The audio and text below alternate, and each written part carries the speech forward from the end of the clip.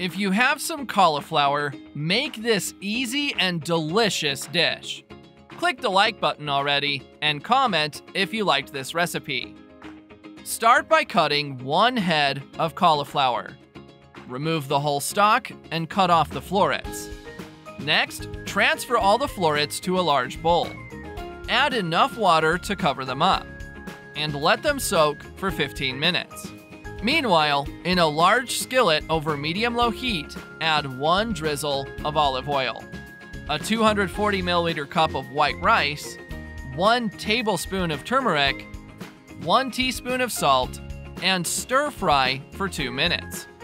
Then add 2 cups of water, and let the rice cook until fully dry.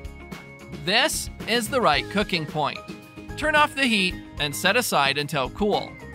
Meanwhile, in a medium bowl, add 3 full eggs, 1 cup of table cream, 1 teaspoon of mustard, 1/2 teaspoon of salt, 1 generous pinch of black pepper, 50 grams of grated mozzarella cheese, and mix all the ingredients until combined.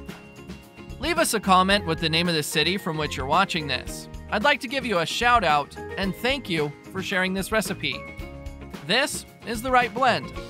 Once you've done that, in the skillet with the rice already cooled, put 2 full eggs and mix until combined. Have you downloaded that recipe app on your phone yet? It's already available for download. I'll leave the app link for download here in the comments section. Go ahead and download it right now. After that, in a medium oven-proof dish, add 1 drizzle of vegetable oil and spread it out evenly. Now add all the rice. If you've made it here, that means you're enjoying our recipe. So click the share button and share this video with all your friends. It won't cost you anything, but for us, it will make all the difference. The cauliflower florets,